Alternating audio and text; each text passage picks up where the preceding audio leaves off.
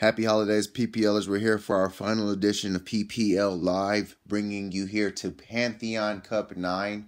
We are here at our climax of our season, the height of our season. We have our two championship contenders set who've emerged from the Final Four to make up the final two, the finalists in the PPL in the 2017 season. In the number 4 seed, the Gaff Attack versus the number 3 seeded Big C's Comeback Kids. This is a great matchup. This is a matchup of two teams who have, always been in the hunt for the last couple of years. The Gaff did have a lot of struggles last year and, came up again this year. But Big C's has been a team that was hovering around that 5th seed. Couldn't quite crack the Final Four and finally made it. And looks like, maybe a time where he can exercise some demons and bring a championship to a very, very young franchise. And let's start with the number 3 seed, Big C's Comeback Kids. Very, very, very impressive season so far. I mean, even without a victory in Pantheon Cup 9, I think that Big C's had a very impressive season. I think there's no doubt about that. It all started with their first pick in their draft, which was Deshaun Watson, a guy who showed to be, worth that pick at that situation, especially considering that Big C's, needed a quarterback and needed some high-scoring players. And Deshaun really gave them a spark early on. He was a guy that definitely, they should be given a lot of credit for. And their next pick was Evan Ingram. So those two picks are what the PPL are all about. It's a dynasty. And Big C's looks like they could be on the cusp of building one, especially if they're able to bring home Pantheon Cup 9 and get this big victory. But looking forward throughout the season, these guys, they were battle tested and they showed up every week, and it wasn't with the usual suspects. I mean, this was a team, that really put itself together. Glue, nails, and all kinds of stuff, wood, whatever pieces Big C's could find, he plugged and played them, and it was beneficial for him. I think this was probably the most impressive single season performance in PPL history. I don't think it's even close. The plug and plays throughout the season were highly impressive. I mean, you go from guys like Marquise Goodwin, to Kenyon Drake. I mean, currently, those are guys that he's been depending on. Before that, I mean, he plugged and played Matthew Stafford. He plugged and played Case Keenum. This was after the Deshaun Watson injury. Samaje Perine even had an audition for Big C's. Frank Gore played and was even released this year. So, I mean, this guy was not dependent on any one player. I mean, even Devonta Freeman, the mainstay of Big C's Comeback Kids, had an up-and-down season. I mean, he's still a pretty good top back in a top offense. But he was not the guy that he's been in past years, and he even had a few injuries. So Big C's, I mean, he's really done it his way. Even at wide receiver, I mean, he's had all kinds of guys in the lineup who've blown up for him.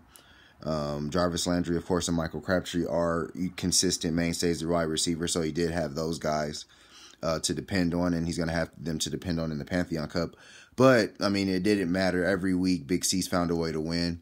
Not every week, but most weeks, Big C's found a way to win.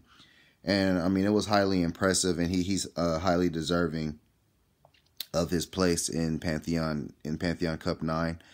Even in the Final Four matchup, let's get to that. I mean, those were some great matchups. I was very impressed. I think Big C's had the most impressive performance of the Final Four, just based on the fact that he was down 40 points going into that final week. I mean, he really made a few boo-boos in that first matchup, benching Jarvis Landry, starting Josh McCown against the Denver defense, just doing, boneheaded decisions that likely should have cost him the matchup. But, I mean, he came back in kind in the second half of that matchup, putting up 180 points. I think that was the season high, even throughout the regular season. So, Big C's got the big-time performance at the most desperate time, really stunned ATG. I thought ATG had that. I thought they were on their way back to the Pantheon Cup. But, Big C's had other plans in mind. and is setting up a an ironic matchup with the number 4 seeded Gaff, because this was the guy. Big C's was this is the matchup basically that Coachgate happened. So it's pretty interesting that this matchup is the matchup of Pantheon Cup 9, and that the Gaff, after suffering the sanctions for Coachgate, finds himself in the Pantheon Cup against the team that he perpetrated fraudulent activity against. So it's going to be a great matchup. And I mean, I guess that kind of makes Big C's a sentimental favorite, in a sense, justice, or, the football gods, whatever you want to call it. But then again, you got to look at the number 4 seed, the Gaff. I mean, you're looking at a powerhouse team as far as scoring goes. They only went 7-6. They weren't very impressive as far as getting wins. It seems like they had their ups and downs throughout the season, but they were the number 2 scoring team. So teams came to play against them at certain points, and then at certain points they just ran out of gas. But in their matchup with the Argonauts in the Final Four, they really, really flexed their muscle. They had a big 156-point outburst in the final week to keep that lead and, to pretty much put it to rest and go back to the Pantheon Cup. And this is their first Pantheon Cup appearance since Pantheon Cup 2. So it's been a long time coming for the Gaff. It's been about 7 seasons. And they've got a team that looks like they're poised to win it. I'm looking at guys like Zach Ertz and, Demarius Thomas even made a cameo.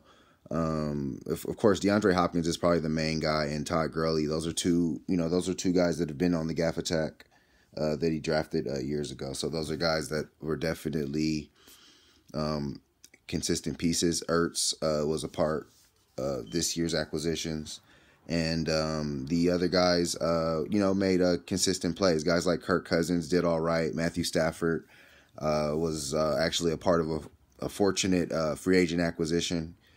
Big C's comeback kids probably could have used Stafford in that round. So Stafford being back on the Gaff was a fortunate bounce in their favor. But they did a good job, I thought, consolidating that Eagles offense throughout the season. That was one of the top fantasy offenses to have, and the Gaff really took advantage of that. Looking at Alshon Jeffrey and Zach Ertz stats throughout the season, and they were two of the more dependable pieces to have in play throughout.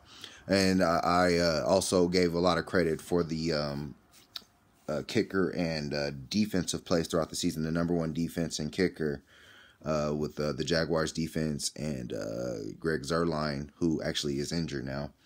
Those were good plays. Those were fantastic plays, actually, and they kept the Gaff attack rolling. Of course, you would be remiss to not mention that this team did auto draft. So this was probably one of the best teams they've ever assembled. And you got to give the auto draft strategy. I don't know if it was a strategy or if it was just how it went down, but you got to give it credit because it did help the Gaff get to this point.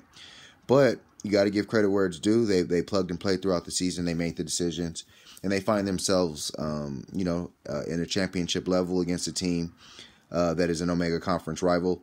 This is a great matchup because this is actually the second time the Omega Conference has had the Pantheon Cup to themselves. Patty's Twins versus Appease the Gods in Pantheon Cup 7 was actually the last time this happened. And this is also one of the few times that 2 teams that were not conference champions are meeting in the Pantheon Cup. That happened that also happened in that Pantheon Cup 7 and Pantheon Cup 5 when the Argonauts played the United Players, the Destroyers. But the Gaff had a great year. Big C's had a great year. It's going to be interesting to see who wins this Pantheon Cup. The way history will write this story. Both teams are deserving, especially, I got to say Big C's comeback kids is very deserving, just based on the fact that, no one just expected them to be in this position, even when the playoffs started. So